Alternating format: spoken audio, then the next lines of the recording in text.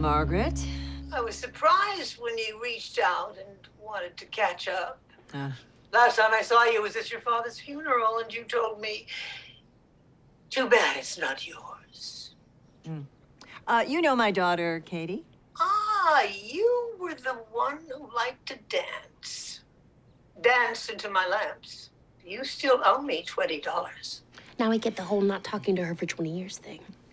Margaret, when I was young, I told you I wanted to go to college.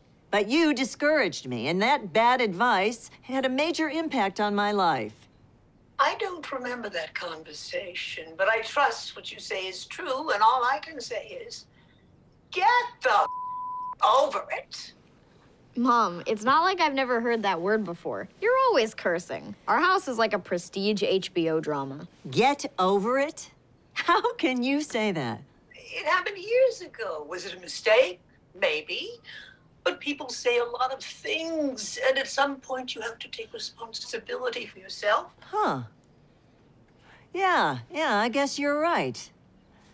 It's not my fault that you don't see things through.